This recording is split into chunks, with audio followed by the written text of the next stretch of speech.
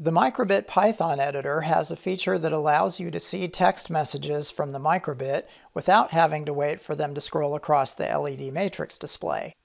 It's called the serial monitor, and depending on the script, you can also use it to send messages to the microbit.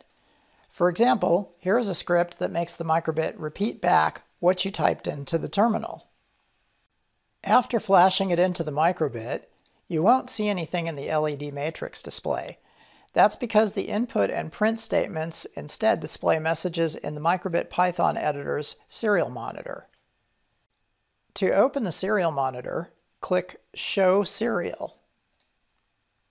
Now you can see the input statement's type a message prompt. So click next to the prompt and type something, like hello. Then press the Enter key to send your message to the microbit. The script makes the microbit send a copy of what you typed back to the serial monitor. Since what you typed is stored in this variable named text, you can use it with display.scroll to see it in the microbit's LED matrix display as well as in the serial monitor.